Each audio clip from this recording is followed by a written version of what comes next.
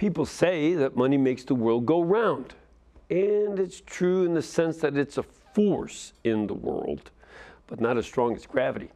And when money and economic matters are viewed from a Catholic perspective, it can be a force for good. We'll talk about that tonight, so please stay with us.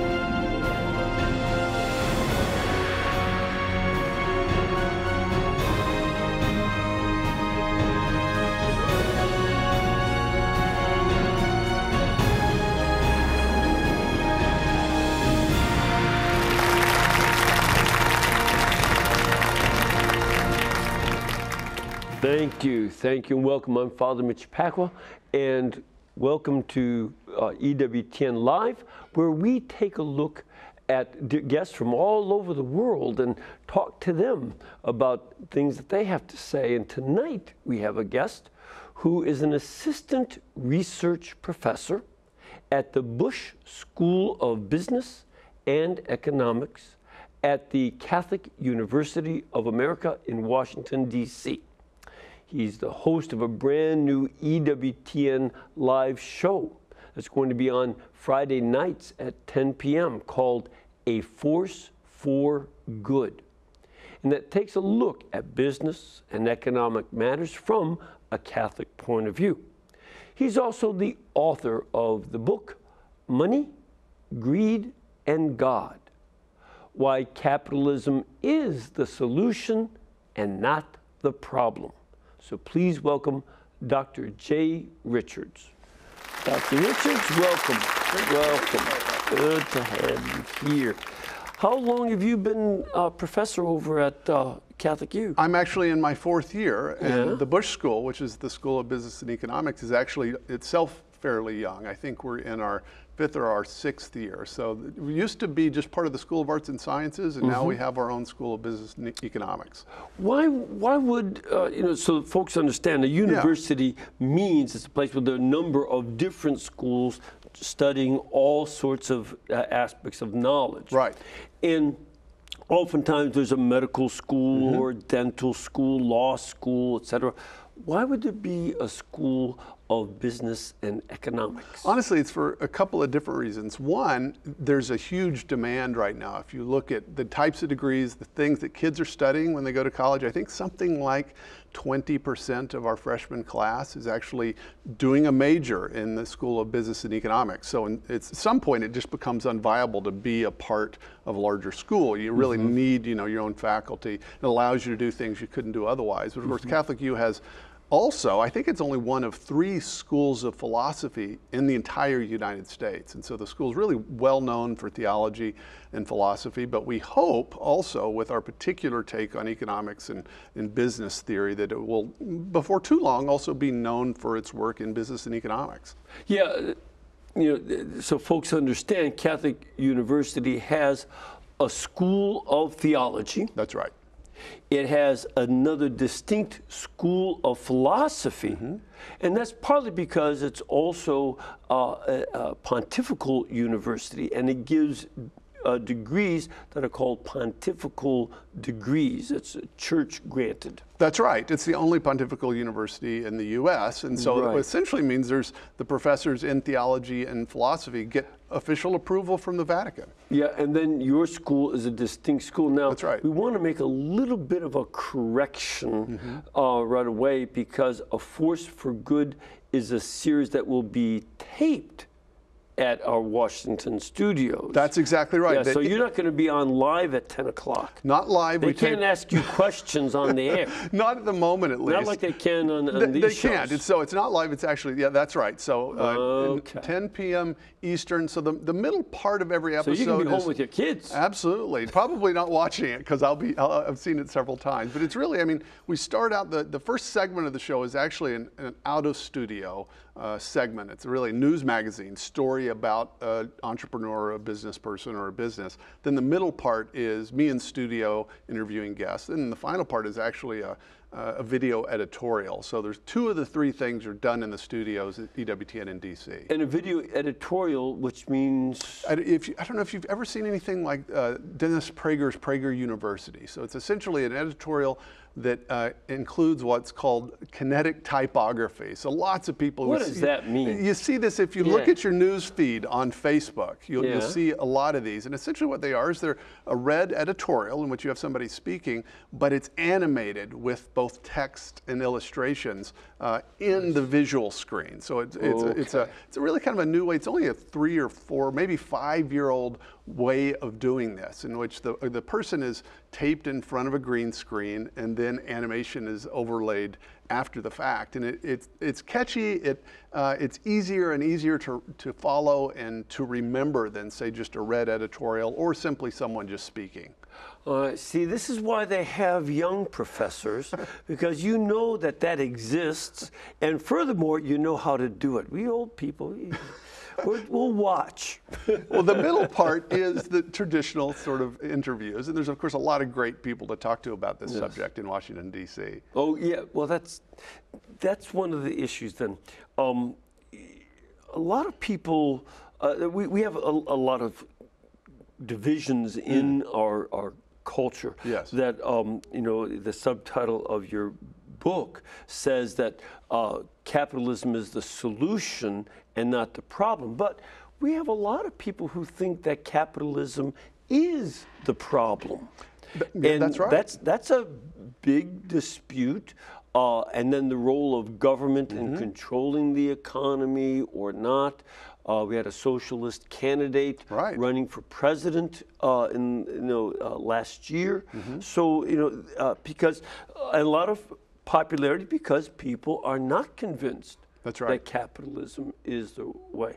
How do you come to this point of view? Well, I came to this point of view, it was actually a long time coming, to tell you the truth. I was raised, my family and I are actually converts to the Catholic faith. I was raised Presbyterian, basically an evangelical, got off to a small liberal arts, I would say a formerly Christian liberal arts school probably. My freshman year, I read the Communist Manifesto for my introductory political science course. Actually, by Christmas, I thought of myself as a Christian socialist and spent several years thinking that way, but kept reading around the subject. I was sort of transfixed by this issue. I thought, okay, Jesus talks a lot about the poor. The socialists talk a lot about the poor. Does that mean we should be socialists? That was kind of my thinking initially. But the more I studied economics and compared different countries, honestly, I mean, if you think of the 20th century, it was like a vast experiment with these different ways of ordering society. And so we figured out really well, socialism, it just doesn't do what it's supposed to do. It's not what is advertised to Why? do. Why is it that it doesn't accomplish its goal? Because its goal is very, Marx's goal economically was rather noble. He wanted everybody to have an equal share and that nobody would have too much and nobody would have too little. That was his economic goal. The rest of his goals. That's right. That was sort of the promise.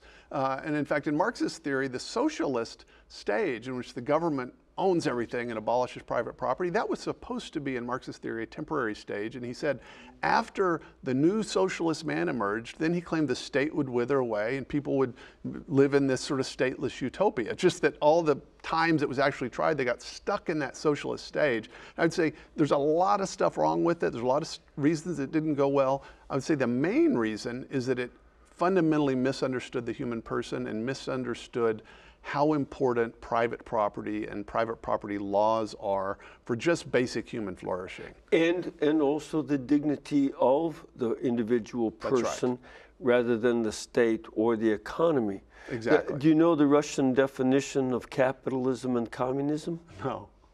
Capitalism is man oppressing man. Communism is just the opposite.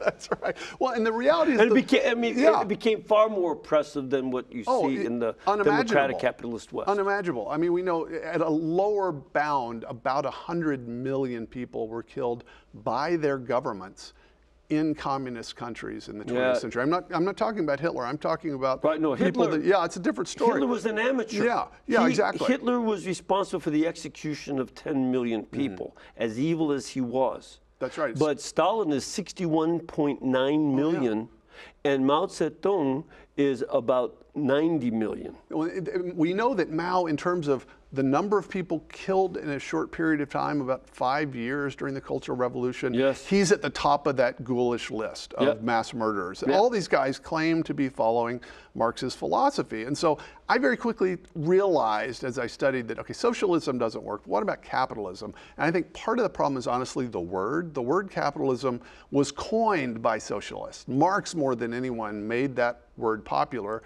And his idea was that, well, it's a system in which capital, in which wealth controls people. Well, of course, that's what it means.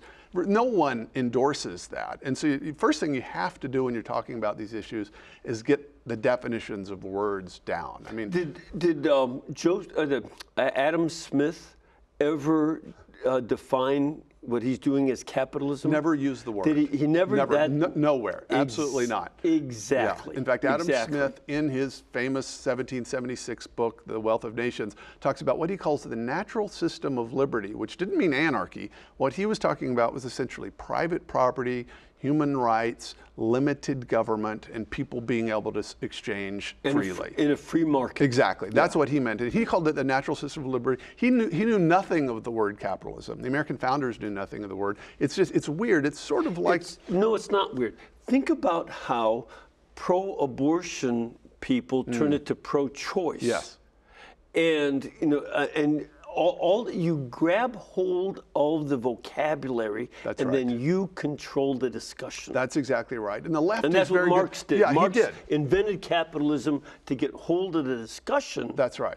And take it over. Well, and when I'm talking to college students about this, I always ask them, okay, I'm going to use this word capitalism, and I want you to tell me what picture is in your mind. And over again, the picture in people's minds, as in my mind, is Uncle Pennybags. He's the little character from the Monopoly game. This is the picture, he's tuxedo-clad guy with the monocle and the cigar. That's the image. But what we're talking about is what I would prefer to call economic freedom or free enterprise. Private property, limited government, human rights, respect for families and for civil society and things that are not part of the government, and a free market. Economic freedom, exactly, and free market.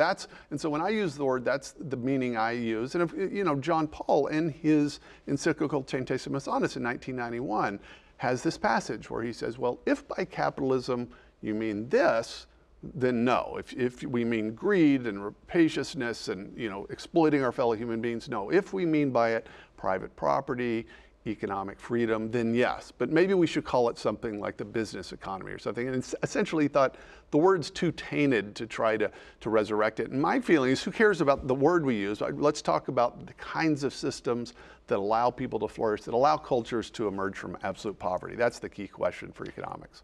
One of the people that you interviewed has a franchise for McDonald's. Many franchises. Yeah, many franchises. Many franchises. Okay. Over in California and such. Yeah. You have a clip that when you interviewed him. Do you mind if we take a look at that? No, that'd be great. Let's do that. There's so many companies now that see how blending the principles of business and blending the principles of the common good together for the good of the entire culture.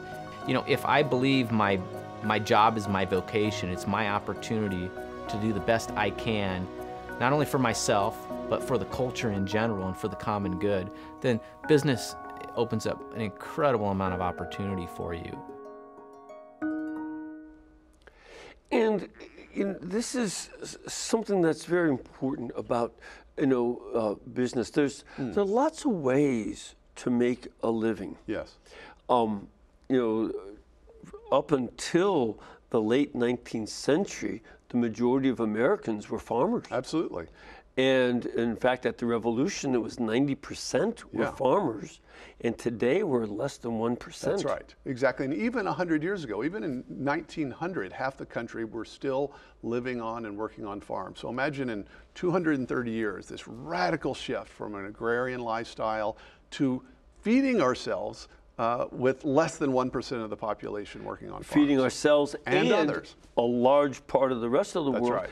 But that was something where most farmers had their own land, and now that that's changed a lot. We have an urban society as the result of the Industrial Revolution, Right.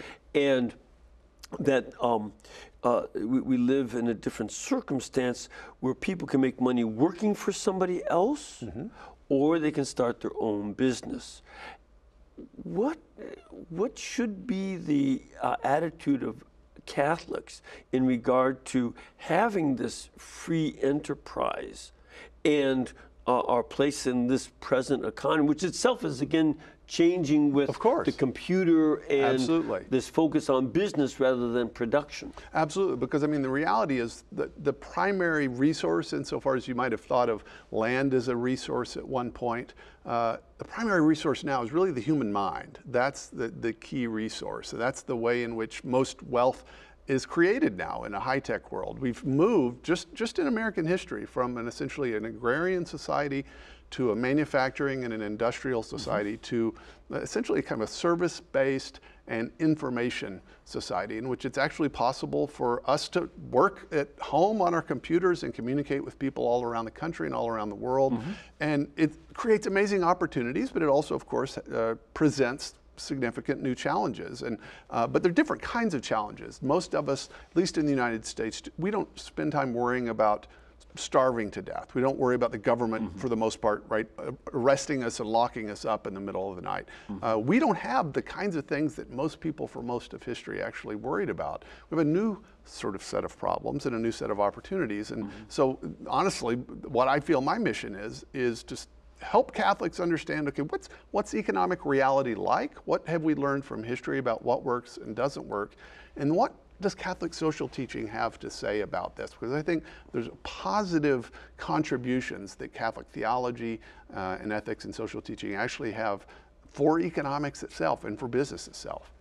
I noticed a pattern. I did a study a couple of years ago on the papal teaching on slavery and showing how from 1435 forward, it had been put under automatic excommunication. It was condemned, and over and on. People didn't listen. They didn't. The papal bulls that denounced it. But the reason I bring that up is the last of those encyclicals was by Pope Leo XIII, and it was enough to convince the last Christian country with slaves, namely the Empire of Brazil, to set their slaves free. And he asked for it as a gift for his 50th anniversary of his ordination. So they did. But at that point that he finished the teaching on slavery, he then began labor and how to deal with this new economy. And that's when the so-called social teaching began. It really didn't begin. No, that's right. It had been going on. It had. But this new phase of the social teaching on labor, Rerum Novarum, began a new phase. How has the Church kept up in this regard as far as ethics goes? Well, there is this convention that you alluded to of starting so-called Catholic social teaching with Rerum Novarum in 1891. But of course, the Church's resources, both in Scripture and the Church Fathers and papal bulls and encyclicals going all the way back, are relevant. The reason I think people tend to start with Rerum Novarum is it's the first encyclical that deals specifically with the kind of the economic question about labor and capital, the workers, the owners, and those kinds of things. Yeah, it's the first to deal with the Industrial Revolution economy. That's right. And so the difficulty has been that was, 1891. Centesimus Annus was written in 1991, the 100th year of that. So we're talking about just a little more than a century that this discussion has been taking place, and yet look what's changed. I mean, still in 1891, still in Europe, industrialization was happening, but about half the population were still in the country. And we're now past by country, that. But you mean in the agricultural realm? Yes. In the agricultural realm, exactly. Whereas now we're really, in the developed world, at least, Europe and Australia, New Zealand, the United States, Japan, countries like that, we're well past that industrial stage in which very few people, for instance, it doesn't even occur to them that, well, owning a farm would be the way that they would invest their money. So if somebody wanted to do that, they could, but most people will think, well, I might invest in stocks or I'll buy a home in a city or something like that. It's just a completely different way of looking at things. And I think, this is my own opinion, that John Paul's encyclical Centesimus Annus is in many ways the encyclical for the 21st century economic questions, because it's the encyclical that most clearly dealt with the role of ingenuity and human creativity in the production of wealth, which I think is the key ingredient in the information economy. Even though, I mean, he wrote it in 1991, this was pre-Google, it was pre a lot of the things that we're talking about now, but he had, I think, the foresight. I think it will someday be seen as a prophetic document in the sort of economic insights that he has in that document, and I think are still there for the tapping and for the plumbing. One of the things that St. John Paul did every year was meet with scientists, technology experts, and others, and whether they were believers or not, he wanted to understand what was on its way. And I think that informed him. This is something that all of us Catholics have to have a sense of understanding. Where is the economy going? Most of us don't know much about farming. You know, a few do. Yes. And I know a little bit about what goes on in farming and such. I hang around lots of farms and did some farm work myself. But that's not where most people are. It's not, and if you look that's why I don't know if you saw the survey in London, they did a survey. They thought that breakfast cereal grew on trees. There's a Cheerios tree, a shredded wheat tree, and so forth. The Fruit Loop tree is especially popular. Yes. Yeah. I'm not surprised. But, you know, what's funny, though, is that if you actually look even now at what people are doing on farms, the vast majority of tractors and combines used in the United States use a technology called auto steer. They essentially are autonomous vehicles. The farmer is usually around, but it's actually a really, really high-tech enterprise for the most part. And some people are wanting to return to the land to do things in a sort of natural and organic way, and they're free to do that. But the reality is they're not doing it out of necessity. They're doing it for preference. I say it's sort of fancy gardening rather than the kind of farming that most people engaged in for the last 200 years. It serves well to take a look at photographs of farmers 50, 60s, 100 years ago and how thin they are. Oh, yeah. And then modern farmers. I mean, not quite as thin. My mom my mom in Texas, the Panhandle of Texas, she and her 5 siblings, she tells these stories growing up having to pick cotton on her Uncle Crowder's farm. It wasn't she wasn't saying, gosh, I wish I could get back to that. In fact, she and all of her siblings went to college. No one returned to cotton farming because they had other choices. Right, and that's one of my points. We don't know about that, but we do need to know. You may not ever study about how to grow cotton. Yeah. But you need to know a lot more about the present economy and where it's going and how we think about economic issues morally. Absolutely. That's what I like what you're doing. You're trying to bring good knowledge of the economy into moral thought rather than, as some people say on other networks, your feelings about morals. Exactly. It's not your feelings. It's not your feelings. It's thinking. Well, and both of these are. I mean, this is the irony, as I often say, the two subjects in which people feel like they can have perfectly settled opinions and know nothing about the subject is theology and economics. And part of that is because they don't realize, well, but there's knowledge to be had in theology, and there's actually knowledge to be had in economics. We know some things about how economies work. We know what prices do. This is why we study the subject. But often, I hate to say, many faithful fellow Catholics just sort of think, well, I can sort of figure out economics just based on my moral intuitions or something like that. But that's not going to help you understand, well, what happens when prices are controlled. Those are economic questions that you need to go out and learn so that when you connect them with your moral convictions, you actually support policies that help people rather than hurt them. Yeah, it's a very important component to see that your life is not compartmentalized. In other words, you have the religion compartment, your family compartment, your business compartment, your politics, and they don't integrate. Your religion, your faith, is meant to integrate all of these elements in God our Lord. Absolutely. That's the goal. That is the goal. Now, I'd like to take a look at another clip from your series. Yeah, you interviewed the gentleman who started Francia. Art Ciolka. Yeah, is it Francia? Is that how it says? Franzia, yeah. Franzia, yeah. Wine in a box. That's right. What happened to barrels, bottles? Let's take a look at what he talks about in terms of his keys to business.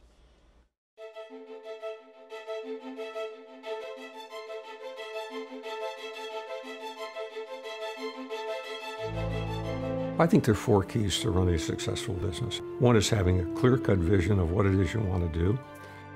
Secondly is having the right strategy. Thirdly, and very importantly, is hiring the right people. And by that I mean people who are not only talented, but have the right values. And then the final and most important job is to create a culture of excellence. The wine company did not just introduce a new way to store and transport wine in the American market. It established a culture of excellence that shaped the most mundane elements of its day-to-day operations. Our cultural values were the overriding reason for our success. Developing and instilling cultural values was the most important part of my job, and I spent a lot of time doing it. For me, principled entrepreneurship is creating long-term, real, sustainable value for society, starting with the consumers who bought our wines, followed by our employees and our customers, the middlemen through whom we sold our products, and then lastly, stockholders. And we never put stockholders first. We never made short-term decisions unless they were building for the long term. Unfortunately, a lot of people today are content to succeed without any value. Instead of creating wealth, they redistribute it to themselves. And that's not a win-win situation, that's a win-lose situation. And society suffers when that happens, especially the poor. Well, it sounds like he really has an excellent sense of how to do business. That creating a culture that is built on ethics, not sort of attached on the side. That's right. And that's, unfortunately, there's this thing called corporate social responsibility that's really popular these days, but very often what it is it's kind of a marketing gimmick in which companies do things that they know the culture likes, and so that they assume that they're ethical. It's different to actually create an ethical culture. Art Ciolka, himself a faithful Catholic, understood this from the beginning, and that's something that both I personally try to get across to people, but also that we try to get across to people at the Bush School of Business and Economics, is that it's not like, well, okay, ethics is going to go kind of on top of your business and it'll be a little accoutrement, but rather it'll actually make you a better business person, a better employee, a better employer, actually be successful, more successful in your business than if you tried to cut corners. That's, I think, the myth that we want people to get over. Yeah, this is, in fact, in a lot of places, I had a discussion earlier today about how, well, you just take it for granted that politicians are going to be corrupt. We should never take that for granted. They are not all corrupt. No, that's right. That's not true. That's right. And some of them are very fine folks. But also, if we take it for granted that they are corrupt, then we'll let them take our money. That's exactly right. That's what they're doing. No, that's when exactly they're corrupt. Right. Yeah. And the poor especially suffer from corrupt politicians. But that's also the case with business people. Yes. That we should not assume that it's okay to be corrupt in business. Absolutely. And in fact, I mean, being corrupt, as long as you have rule of law, of course, so that you're not allowed to steal from each other and defraud each other. So that's in place. it's not a good business plan long term to figure out how to rip off your customers. It might work for a little bit, but this famous quote from Adam Smith. He said, we do not expect the butcher, the brewer, and the baker, we don't expect our dinner because of their benevolence, but from their regard to their own interest. He wasn't saying the butcher, the brewer, and the baker are selfish. What he was saying is that when you have private property rights and the rule of law, the best way the butcher can succeed as a butcher is to provide things for his customers that they'll freely buy. So in other words, a business person, when you have the rule of law, the best way to succeed long term is to provide things for other people. So it's really, in a way, enterprise and entrepreneurship in the right kind of economic system. It's other directed, it's altruistic in the sense that, look, you're not going to succeed long term unless you figure out how to meet the needs of others and to do it better than your competitors. See, that's one of the very important ethical concerns. When I choose to make a product, how is that going to benefit society? That's, what is the good that, do I make a product because I can get away with something that is silly? Or do I make a product that really benefits folks and long term? I saw this with my father, who sold used cars in Chicago on the Northwest Side. And he always made sure that he told the customers, this is a problem with the car, but the rear end, trans, and engine are good, but the body has this problem, and this is the price. Because he told them that, customers came back. Absolutely, that's exactly right. Customers came back, and then it was word of mouth. Now, in many ways, it doesn't even have to rely on word of mouth. If you try to rip somebody off and you're a used car salesman, trust me, Carfax and Yelp and all sorts of online forums will suddenly tag you as a ripoff artist. That's the thing is, especially in information economy, your reputation can stand or fall just with one articulate customer that you ripped off. May spread it to the world what you've done online. Yeah, and I can usually contrast it to my dad's close friend. He was very close to him and never did business with him because he was not honest, and he always had to carry a pistol. Because they were after him. Wow. We have to take a little bit of a break. If you want more information on Catholic University of America and Bush School of Business and Ethics, go to business.cua.edu. So business.cua.edu, and you find out a lot more about this and see that if you want your children to get an education where they're also going to learn how to think about right and wrong that you started teaching them growing up, this is a place to go do so. We'll be back in just a couple of minutes, so please stay with us.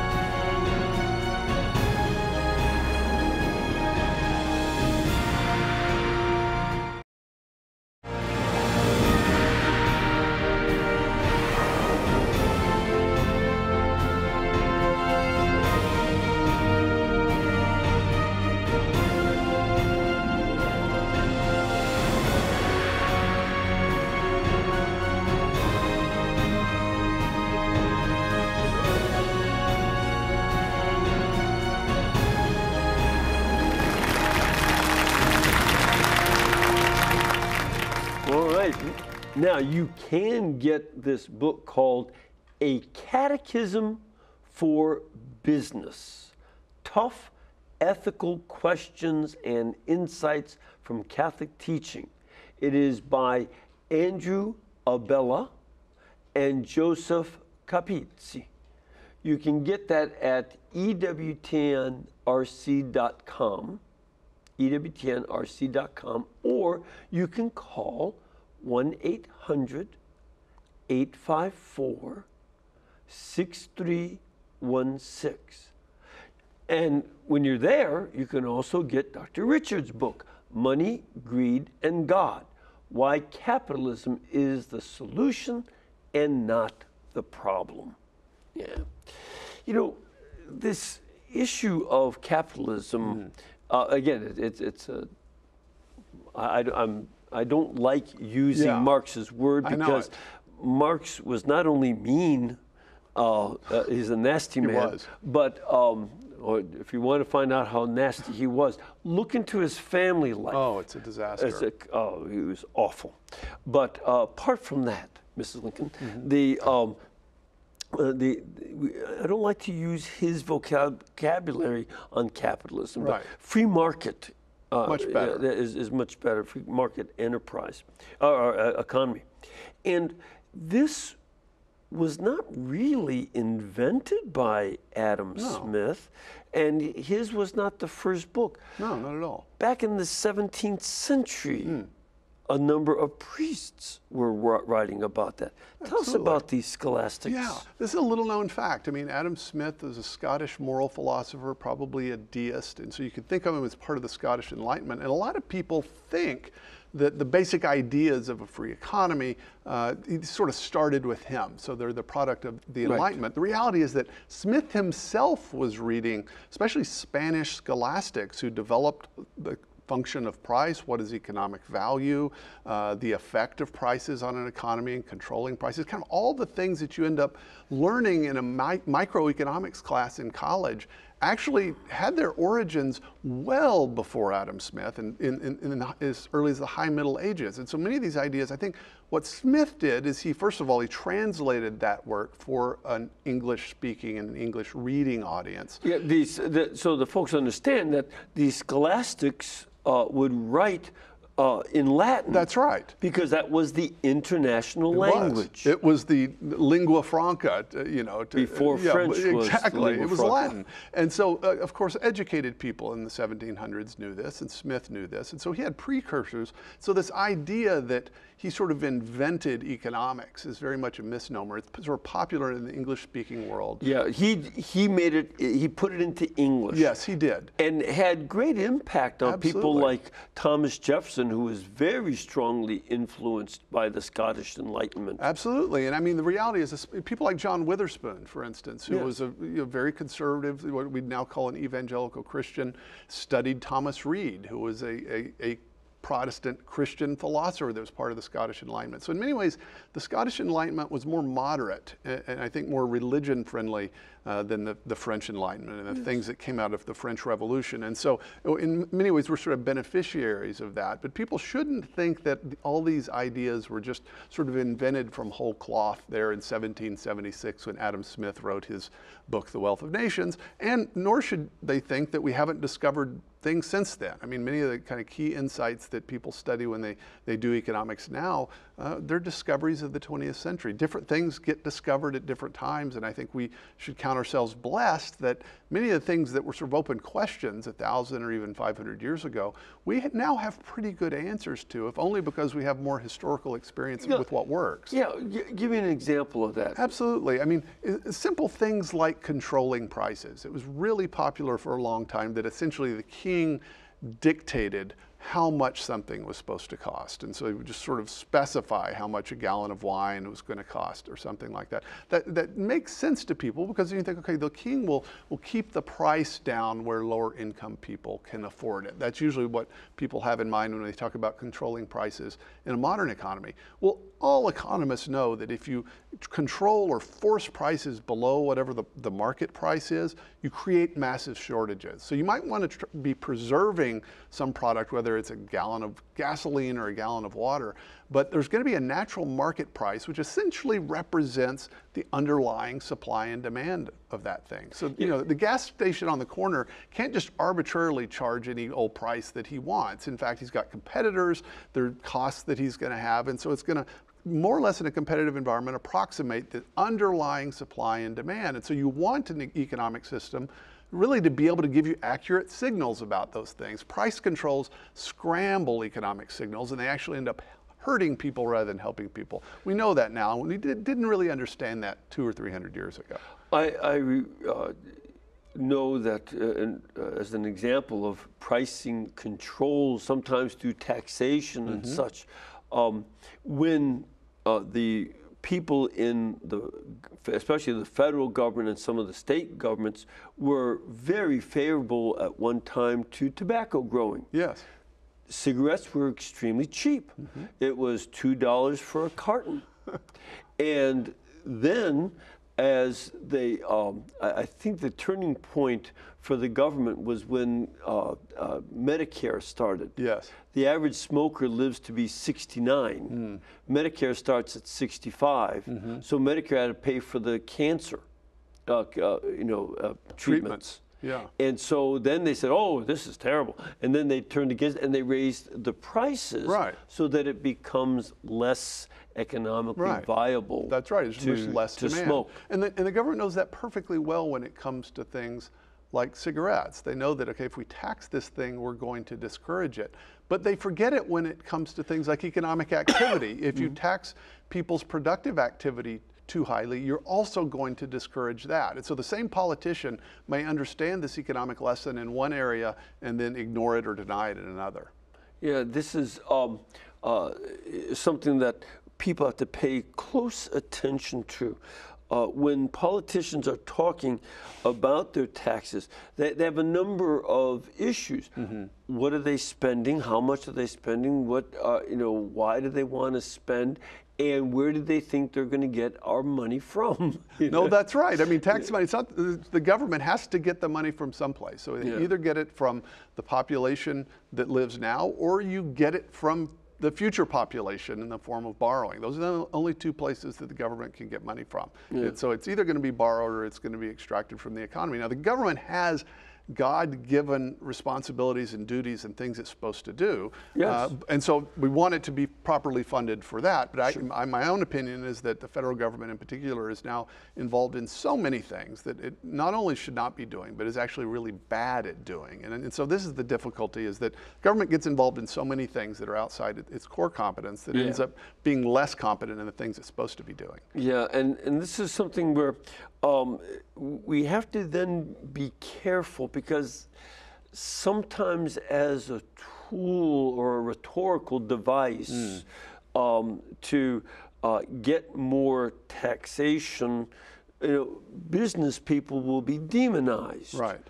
They're greedy. Yeah. They shouldn't have that much. They shouldn't make that much, and so on, as if they have a moral norm that they know how much you should make. That's always the difficult question. Everyone seems to think that everyone that makes more than them makes too much, right? And it's always, but that person always, it's never me, it's always the guy that just makes a little more than I do. But this is, I mean, the reality is this is always a great danger for society. If you get a large segment of the population to say, I want to elect politicians that will extract wealth from someone else and give it to me, that's a sign of real trouble. We've never had that entirely in American politics, fortunately, like they're suffering from, say, in Venezuela right now, in which things really do go to seed. But that's a dangerous tendency that I think we always have to check. I heard that if you took all the money of every billionaire in the country and confiscated everything they own, you could run the federal government for somewhere between 8 to 10 days. I mean, it's not going to be much. People imagine that there's a group of rich guys that are holding all this money, but as you said, you could tax them all at 100%. You'd get all their money the first year. You wouldn't get any of their productive activity the year after that, though. That's right. Well, see, that's why I always compare this to killing the goose that lays the golden eggs. Exactly. So you can get all the eggs at once. Well, and we all know this. I mean, we know this, that the late Steve Jobs, he didn't get wealthy stealing iPhones from homeless people. We know this, right? That's not how wealth and value are created in an economy, but we forget it in other contexts. We just assume, well, if that guy has gotten wealthy, he must have gotten wealthy at someone else's expense. If Peter's rich, he must have stolen from Paul. That's one of the most insidious myths, that the only way to get wealthy in an economy is to extract wealth. This is one of the things that you address in one of your kinetic editorial thing, kinetic typography. I don't even Kinetic typography. Yeah. Yeah. See, I don't know that stuff. Never did that. But I'd like to take a look at one so I can find out what the heck you really are talking about. Let's take a look at one that deals with this issue. We've all heard it 1,000 times. Business is all about money and greed. Just think of almost any business person you see in the movies. There's almost always a greedy character. There's Ebenezer Scrooge in Charles Dickens' A Christmas Carol. There's that money-grubbing Mr. Potter in It's a Wonderful Life. There's even that iconic tuxedo-clad banker from the game of Monopoly. His name, by the way, is Uncle Pennybags. As Christians, we know that greed's not good. On the contrary, it's one of the 7 deadly sins. Why is it deadly? It's deadly because it leads, in the end, to idolatry. When we're greedy, our possessions, our material wealth, take the place of God. But there's only one true God. That's why Jesus told his disciples that no one can serve 2 masters, for either he will hate the one and love the other, or he will be devoted to the one and despise the other. You cannot serve both God and money. If business really were all about miserliness and serving money, that would be a big problem. It would mean that faithful Catholics could only enter business by endangering their souls. But is it true? The question isn't whether there are greedy people in business. Of course there are. You can find greedy people in every profession. Greedy doctors, greedy professors, maybe even greedy priests. It's easy to think of some selfish business person or company that bilks retired widows out of their life savings. But we often hear about them when they're going bankrupt or being charged with a crime. It doesn't sound like a great business plan. Here's a better question. Is greed good for business? That is, do you need to be selfish to succeed in business? The answer to that is an obvious no. Think about the real businesses you encounter every day. Your grocery store, your barber, your dentist, your favorite restaurant or clothing store. You have a choice where you buy your meat, your vegetables, your socks, and your t-shirts. So why do you do business with them? It's because they provide you with something you want, and you want it enough to pay for it at the offered price. Your local grocer can't make you buy his bananas. He has to go out of his way to appeal to you. The late management guru Peter Drucker said that the purpose of business is to create and keep a customer. In a market economy, you can't succeed in business long term without customers. It's hard to get and to keep customers if they think you're selfish and trying to rip them off. In other words, the best way to succeed in business isn't to fall prey to greed. It's not to exploit your neighbors, but to serve them. That sounds a lot like the second greatest commandment, to do unto others as you would have them do unto you. That's not just good for the soul, it's good for business. Oh, now I get it. That's what I was talking about. That's what you're doing. Yeah, exactly. Well, it does work. I like it. It does, but you can't really do it live. That's the one thing, you know, you have to record it ahead of time. Okay. I have to do one of those one of these days. Learn how anyway. Sure. But you bring out a great point. You know that if you go into business with greed and selfishness, you may make some money for a little while, but eventually that's going to unravel. Yeah, it's a terrible business plan. I mean, there's a stereotypical miser, but who is the miser? The miser is the guy who makes a bunch of money, has a bunch of gold, and then he stores it in his mattress or in a hole in the ground. But if you think about what entrepreneurs do in market economies, it's quite the opposite. They put their wealth at risk. I've interviewed entrepreneurs for the show that had their last $5,000 that they put up in order to pursue a dream that they thought, now, I might be able to create a service that will meet the needs of hundreds of thousands of people, or I might go broke. That's exactly the opposite of the miser who's hoarding his wealth, right? It's actually putting your wealth at risk in pursuit of some vision to serve others in some way, and maybe even anticipate needs that people have that they don't know they have. That's the normal way that it works in enterprise. It's not this kind of greedy miser character. That's just not a good business plan. Yeah, no, it's another side of that is if I need a job, which I don't, because I don't care what happens to the economy. I never run out of sinners. And the ignorant are born every day. So It's I've got plenty of work to recession-proof. do. Yeah. Recession-proof. But if I did need a job, I wouldn't go to a city street corner where there's a guy with a Windex and a squeegee Yeah. and ask him for a job. No, of course not. He'd chase me off his corner. That's right. I need to go to someone who has enough capacity to hire others. That's exactly right. That takes, that's where capital does come in. You have to have things to be able to Absolutely. hire other people. Some wealth had to be created, and of course we all have to eat and drink, so some has to be consumed, but you never have a sustainable business unless some of that capital has been reinvested both in equipment but also in workers. And so that's why in high-tech countries our labor is worth more than it would be in low-tech countries. And so, you know, I lived years in Seattle, for instance, and even 14-year-old babysitters got $12 an hour. That's Seattle. But $12 yes, an hour. You couldn't find a babysitter unless you were willing to pay him or her $12 an hour, because that's what the market sort of bears in that place. That wouldn't make any sense in many places, but that's the kind of reality. What we want out of an economy, it's not going to save us. Of course, money is not the answer to all of our problems, but God made us as bodily creatures. They have needs. We need shelter, we need food, we need water, we need medicine. And so what we want is for as much of that to be available to as many people as possible, especially the people on the bottom rung of the economic ladder. To me, that's the key moral question for economics. How does this economic system allow or disallow people that are at the bottom to be able to work themselves out of poverty through their own work and ingenuity? And you know, this especially, I've been working with a number of ministers here in this city, because our concern is for the poor who don't have job opportunities. And the idea of them being able to go to college may not be the best way to do that. That there are other kinds of work that other folks can provide, that capital and the incentive with wages.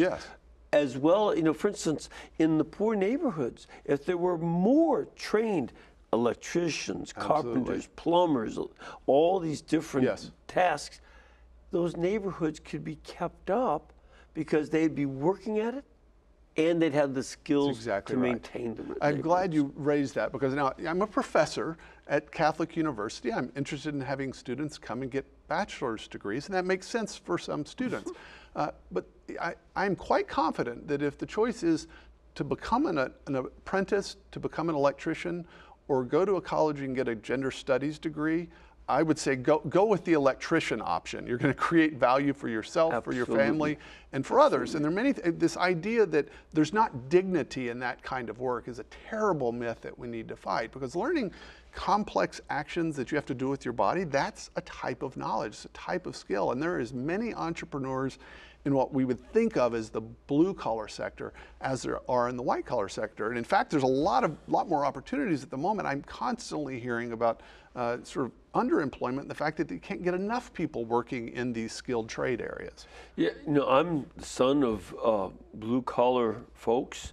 My dad was a mechanic. He learned it during World War II in Africa, and he became a great mechanic, and you know, did start business. Some of his businesses failed, and some of them finally succeeded. But there were those options and opportunities, and when he did succeed, he hired more people. Absolutely. This is, you know, this was something that was a very important thing.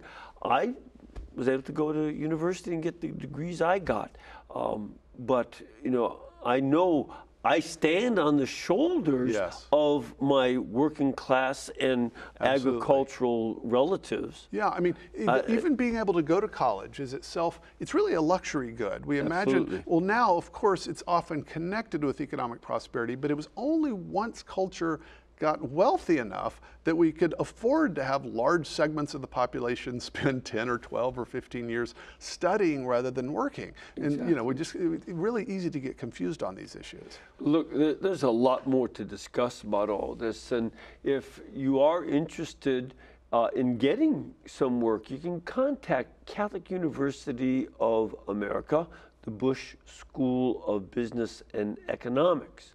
Go to business.cua.edu, and Dr. Richard's book, Money, Greed, and God, Why Capitalism is the Solution and Not the Problem, is available at EWTNRC.com, or call them 1-800-854-6316. It's a wonderful area to learn more and more about. Thank you very much for being with us. And we run out of time, I'm afraid. This is a lot of fun. May the Lord bless all of you and keep you. Keep your faith and your economics and family in His love and integrity. And may God bless you, the Father, the Son, and the Holy Spirit. Amen. And of course, you know, Mother Angelica was inspired to begin this network by having it be brought to you by you. And she always asked that we keep EWTN in between gas bill, electric bill, and cable bill. We ask that you continue to do that so that we can keep on presenting these and other guests and shows to you. God bless you, and thank you.